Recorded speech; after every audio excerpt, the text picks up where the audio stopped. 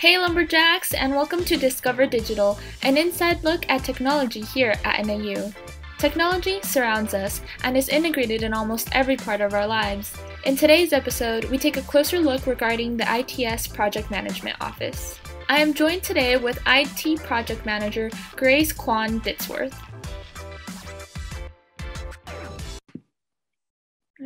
Hi Grace, how are you? Hi, good. How are you? I'm good too. Would you like to introduce yourself a little bit and explain what you do at ITS? Sure. My name is Grace Huang Ditsworth. My pronouns are they, them, and theirs. And I'm an IT project manager and PMP certified person at the ITS Project and Portfolio Management Office here at NAU. That's awesome. So, what does all of that entail? What projects do you manage? What projects do you find most interesting? Sure, big questions. So we currently have a pretty small team. It grows and it shrinks sometimes, but currently there are three of us, and we manage enterprise-wide projects. What that means is that there's lots of projects happening all across the university at all times, and some of them are just within a certain department. So if student affairs is working a project completely internally, I'm probably never going to hear about it. What I hear about are what we call Spark projects. It's a long acronym that I actually can't bring up out of my head right this minute. But what that means is they're cross-divisional projects. So let's say I'm thinking about a project that I worked on last year. It was the Wind University project. And this was a project to develop a wind consortium amongst three other universities in the US. But it just involved taking a lot of folks from different areas in the university. As you can imagine, that's folks within academic affairs, people within ITS, to develop that IT integration, as well as many other stakeholders across the university that needed to be involved and have their voices heard over the course of that project. So that's the type of project that I would be involved in. Those are what we call higher risk projects. So a higher risk project is one that just has maybe more moving parts. It's got more areas of ITS that have to be involved, more people involved, more chances for things to go haywire. And that's when I or somebody else on my team is going to be brought in. Yeah, that's awesome. Would you like to maybe give some examples of how or what project management looks like coming from more of a student perspective that doesn't know about everything that goes on into these things? I feel like you guys just make life so much easier for students and we don't even blink and think about it. Yeah, absolutely. Yeah, I think for on a student side, as somebody who's receiving the services that project managers are doing, I think ideally you never really want to hear about it. I'm thinking back to when I was a college student. I think I wouldn't have had any idea what a project manager did, let alone what an IT project manager did. And I certainly didn't really know much until I started working in the role. So as a general overview of what project management is, a project is a specific endeavor that goes on for a specific period of time. So a project is not going to be ongoing work that you do, but let's say if you're renovating a house, a project might be we're going to upgrade the shingles because they're out of date, right? So that's going to be something that you're going to do over the course of a few weeks. It's got a very specific goal in mind, and you know when it's happening and you know when it's done. Something that wouldn't be a project would be just like we're spring cleaning and it's going to take a while. We don't have a specific sense of when it's going to be done. We don't know really what that entails, right? So a project is a little bit more time constrained, and it's also more specific in terms of the scope of what happens in the project and what does not happen. So when it comes to IT project management here at the university, a lot of that's going to be about system integration. So we have been using IT to support the back end of lots of things that make things run on the front end for students, staff, and faculty for many, many years. And what that means is that NAU ITS is supporting a lot of different kind of information systems. And sometimes those get upgraded, sometimes those get out of date. And one of the shifts that we're seeing a lot of the time is that systems that we used to support on premise are now moving into the cloud. And that often means that the service changes a bit. It also means that the quality of support, the type of support that we're doing for those products on campus is just changing. We're not necessarily fixing the server itself when it breaks on campus, but we might be calling out to a vendor and saying, we need you all to fix this. So it's those types of shifting services that we typically will integrate IT project management on. Dang, that's awesome. And it's really exciting to hear about it.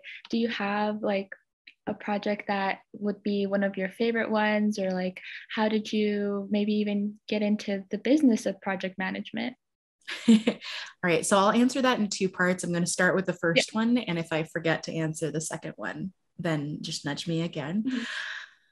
As far as projects that I've worked on, I do have one that I'm really excited about right now that is a little bit top secret. So I can't tell you details about that yet, but it is a student facing and very outward facing integration that's going to take something that we currently use in a non-technologically smart way, and it's going to smartify it additionally. And we're working with some external vendors as well to make that happen. So it's, again, a lot of moving parts. Anytime that we are rolling out a project, which is, like I just said, really visible, really student facing, it means that we have to think really hard about how we communicate that kind of change. On this project, I'm actually not the project manager. I'm functioning in the role of what we call Pro-Sci Change Manager. Pro-Sci is a organization that's created a framework for thinking about and navigating change. And change is a huge thing within IT specifically, right? Because we're typically adopting new tools and new functions that we didn't know how to do that before. So thinking really mindfully about the people side of change is actually a really important part of making any kind of IT rollout like this successful. And it was something I never thought about until I started doing this work. So when it comes to this specific project, it means I'm thinking about where are students' heads at when it comes to working with this product. Are they already familiar with it? Are they aware about the need for this? If they're not aware, then how do we engage them and get them excited about that? Because from evaluating the way that IT rollouts go, it's not just as easy as saying, here's the change on this day, you got to move to using this tool this way, go for it, because people's heads will absolutely explode if you do it like that. You have to really think about where they're at and think about what kind of tools and support people will need to be guided along the way and feel included in that process. Yeah. So that's my answer as far as exciting projects. Some recent ones that I closed out, one that I'm really excited that we have available is the iLab integration project. So this is a product that allows researchers and graduate student researchers at NAU to access and book not only research equipment here on NAU's campus, but also at U of A and ASU. And it also allows researchers at those facilities to borrow from ours as well. So that's just so neat because, as you probably know, research equipment is not cheap. Those things can run into the millions. And so being able to access any of the equipment from all three of our state universities is an amazing asset that we can share.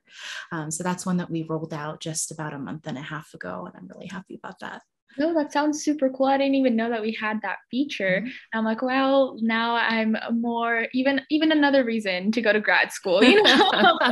And it's like you bring up a really good point about looking at all the moving parts and looking into the future. Like there's like things are always updating, and so with these like student facing features, even thinking about potential updates and what the future will look like for these updates is something that I'm really thankful that all you guys are doing, because like you're saying, like software updates all the time. There's new things that are going on all the time, especially within the world of ITS, that we always just have new things to learn and new things to keep up with.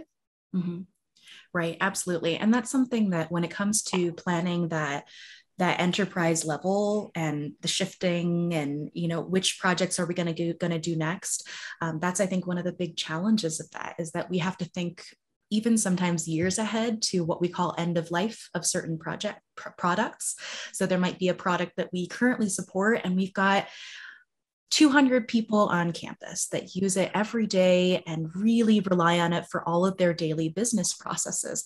But we know, because the vendor has gotten in touch with us that it's going to go end of life in 3 years. So we have to start thinking proactively about what do we need to do to get people ready for that change when it starts to roll out. How much are people going to be freaking out about it, right? How much is this going to impact their business processes? So there's definitely a huge element of looking ahead when it comes to project management, especially at an institution that's this large.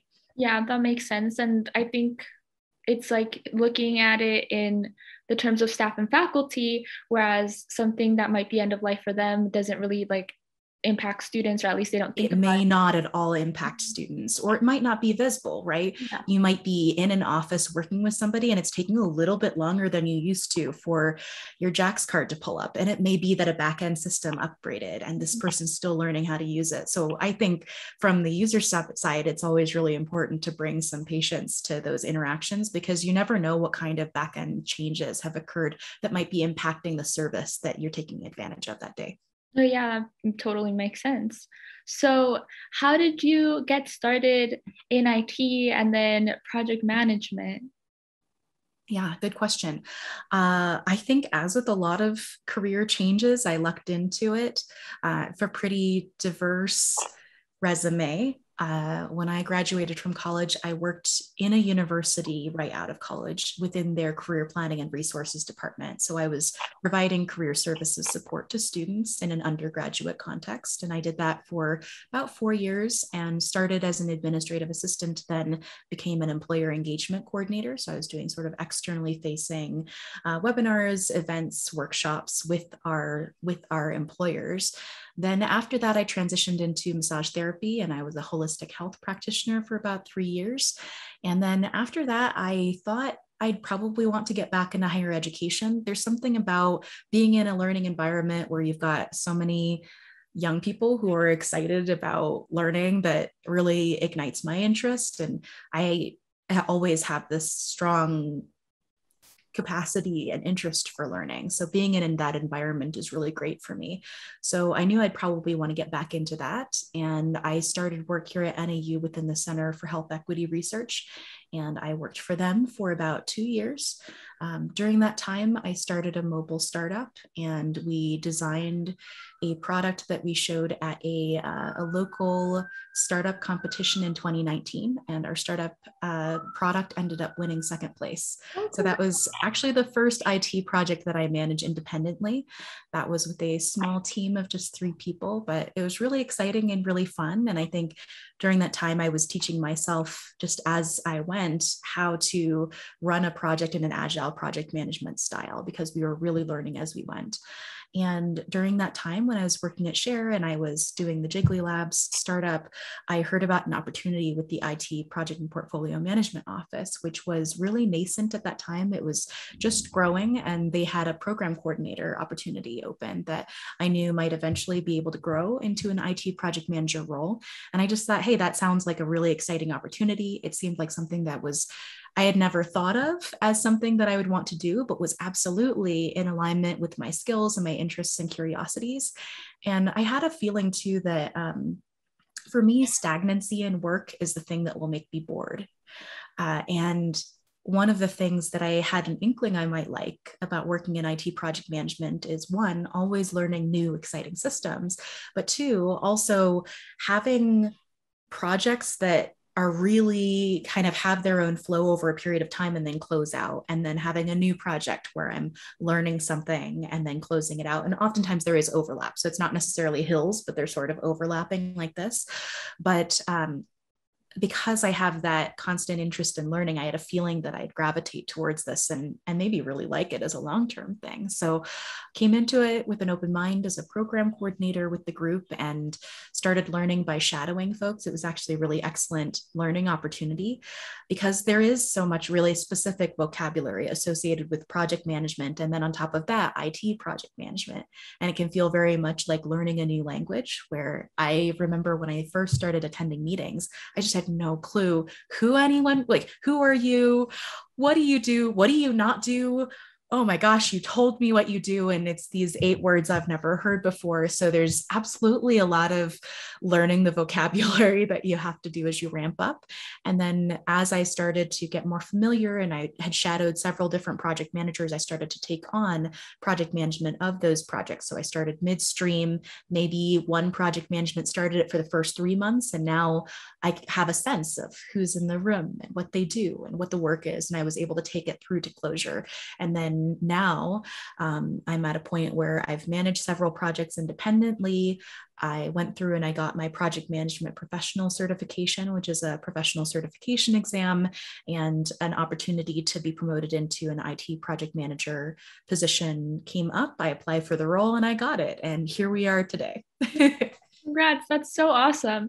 I feel like a common thing that at least I hear within anybody else that I've talked to in ITS is that a lot of them say that they didn't like always plan in working in ITS, but it always ends up being something that they love to do, or like they'll be in one, like if they whenever they graduate, that's so far off from their degree and stuff.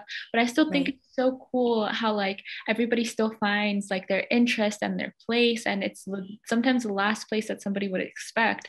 And so I think the idea of being open-minded and coming into these jobs is just like so awesome. And I think it's like really good advice for any student too, to like really just be open-minded to the possibilities. And like there's so, like how you're saying, there's just so much that you can learn from any opportunity and other people. I'm still like fairly young, and so I like listening to what everybody has to say, and I take it all in. And like you're saying, like sometimes I go to these like work meetings and I'm like, oh my gosh, I'm sitting with the adults, let me take notes as to like on everything that everybody's saying. But that's awesome, that's so cool. Yeah, what you just shared made me think of something. When I was an undergrad, I got an interdisciplinary studies and humanities degree. And when you get a degree like that, a lot of the time people are asking you, what are you going to do with that? And when I was working in the career office, actually, one of the most encouraging things that I ever saw was when I would have alumni call in who were in their 40s or 50s saying, you know what, I need to do a career change. And as somebody who is new to the world of work, it felt very intimidating. You get this message, especially from my parents' generation. I got the message that you pick a career and you stick with it, but that's not really the world of work these days anymore. And so I found it really encouraging to see that there were people so many decades more work experience with me who were still looking forward to shifts. So I think anticipating those shifts and changes and understanding that life can bring you things you didn't expect is, I think, one of the best things that you can do. And also, I think one of the great things that I learned from that experience too was the ability to figure out what my soft skills were that I got through my degree, through my work, because I think if you looked at my resume, you might not necessarily think that I would be a good IT project manager. And yet I am, right? So being able to figure out what it is about yourself that causes you to be a fit or not a fit with certain types of work. And I think also not being afraid to try things out. I've definitely had jobs that were not a great fit for whatever reason. And it might have been painful at the time, but I absolutely learned a lot about what I need to do in a workplace to make it sustainable and to make it a happy workplace for me long term. That's awesome. So like if students are interested in project management, I know you said open-mindedness, what other skills do you think they should acquire or start working on? Yeah, I think one of the big ones is your organizational capacity. So being able to be strategic and analytical and step back to the big picture. A lot of the time when I step into a project, especially one that is maybe midstream, but having some struggles, maybe they're having trouble controlling scope. So scope is the term in project management for the stuff that you're planning to do. Right. So if I am going to bake a cake, what's in scope is going to be baking the layers, it's going to be frosting the cake, and it's going to be decorating the cake. But if someone says, like, I also want you to hire a drone to fly over the cake to film it, that's not going to be in scope for the making of the cake project, right? So sometimes I'll come in midstream and I'll have to provide that big picture strategic analysis, because when you have a lot of people who are amazing at their jobs and subject matter experts in all their positions, sometimes they can get so much in the details that they have trouble figuring out the big picture or have trouble staying on track or on schedule. So I think honing your organizational and strategic planning capacity is a really important skill to the project manager, because that's one of the biggest things that you bring to the table. That's the ability to zoom out and think over the long course and the long-term plan of the project. Where do we need to be on a granular basis to make sure that down the line we're going to hit our goals? So organizational capacity is number one. Number two is interpersonal capacity. So honing your empathy and being able to really put yourself in the shoes of all the people who are on the project. We would call them stakeholders or resources on the project, depending on their role. But I find that interpersonal communication is really critical to being an effective project manager, because it helps you to understand where everyone's coming from and also be able to smooth out any conflicts that come up, because conflict is going to happen and it really should happen within a project. The third thing I think are strong communication skills, and that's both verbal and also written communication skills. We often joke in project management that 90% of the job is just communicating with people, and that's definitely the truth of it. A lot of what a project manager does is your job is to understand the roles and responsibilities of everybody in the room and really just to delegate and connect people appropriately, not necessarily to do the specific work on the ground, because that's the job of all of the experts that have been allocated to the project. Lastly, I think having a learning mindset and being flexible and excited about learning new things is a really great quality to bring to it. And I think if you think through all those four, right, organizational, interpersonal, communication, and learning mindset, those are qualities that are really soft skills that you can take from any kind of background that you've come from. That's so interesting and really, really cool that you say that, because I think it's playing on people's skills and having to know and work with people so that your project gets done like efficiently. And so I think it's really, really cool that you bring that up and very interesting. I would have never thought, but I'm really glad to hear that. I can start working on my people skills now.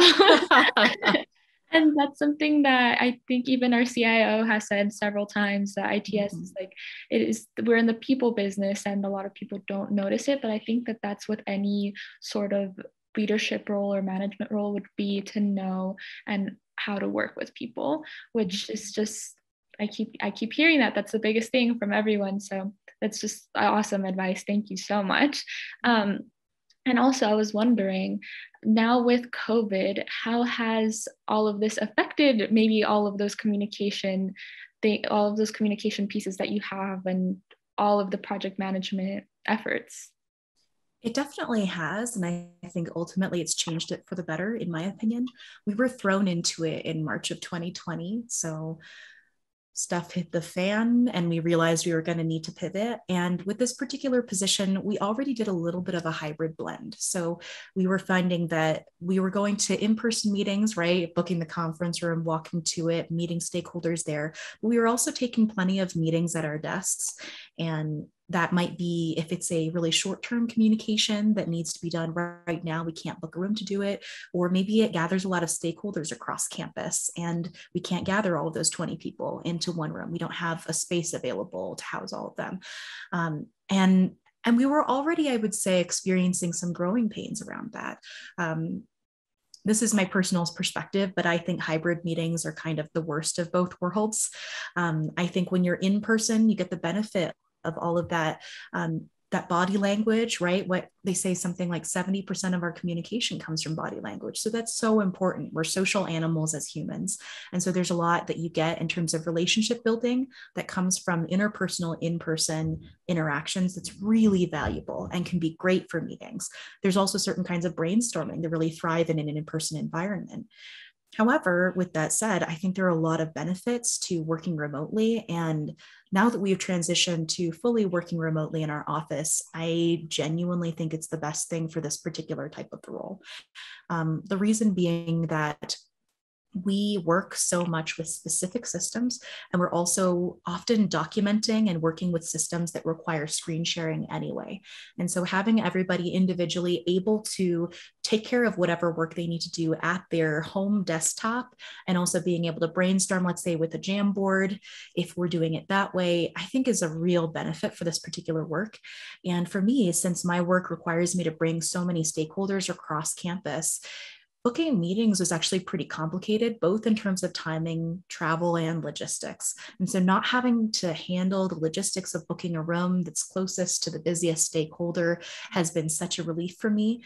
And it's also meant that I'm able to book time with busier folks, right? High visibility stakeholders who maybe only have 10 minutes to give me. I'm able to get that time rather than trying to squeeze a sliver of time in with them. So I think actually IT project management really benefits from a remote environment, particularly because of the specific type of work that we do. But there was definitely growing pains, and sometimes people's internet will go out, and it is sort of a bizarre world where we live virtually within these little screens. But I think for the most part, the benefits outweigh the harms. And I think I really appreciate what that provides us in terms of flexibility and accessibility as well, for folks for whom in-person meetings can be pretty difficult. Yeah, no, that's amazing. I didn't think about it that way either, but I'm so glad that that there's more benefits, or some benefits at least, than none, because it's bringing the good out of something that was so unexpected. And it's so awesome to hear that you just have such an optimistic attitude about everything. I really appreciate it. But with all of that being said, I was wondering if there was anything else or any last advice that you'd like to give. For students specifically thinking about IT project management? Any final words, just anything? Yeah, I think if it's something that feels exciting, and if you like taking work in little bits and pieces, and you like it working independently and also socially, I think, yeah, it's a good idea to kind of dip your toe into it. We also do sometimes hire student employees. So if this is something that, let's say a student's listening to this and they're like, oh my gosh, how do I get involved? I'm really curious about that. I would say just shoot our office an email at itspmo@nau.edu, and we can keep you in mind if we ever do have opportunities that open up, because I think ITS in general, I think, is a really nurturing environment, but it's been so exciting to work with our student employees and to see, I think folks at the undergrad level have a lot of excitement and potential that they're bringing to the table, and a lot of freshness that I think ITS benefits from. So yeah, absolutely. I would say if you're excited about it, dip your toe into it. And I think also, even if you feel like your experience doesn't necessarily connect into ITS, I hope that having heard my journey into this, and I'm not the only person who's this way. I recently spoke with someone else who works in ITS who had a totally different career, but that doesn't mean that you don't have soft skills that can really make you excel within an IT environment. And I think especially as things tend to digitize and we're moving towards a more digital world, more and more people who would have gotten analog jobs are going to be technically working in IT, but it doesn't mean that you're not leveraging the same kind of skill sets that you would at a more like analog leaning job. So I would say stay flexible, and if it feels exciting, dip your toe into it, and there's never any harm in giving it a shot. Yeah, no, you're so right. And I'm a communication major. I would have never thought that I would be a student employee for ITS, because I would have thought that I would have needed to learn coding or engineering or something. But no, just strategic communication. I think you just need to be good at talking with people who do coding. I hope so. I hope so. But yeah, that was all I had. Thank you so much for talking to me. You bet. Anytime. All right. Talk to you later. Thank you. Bye.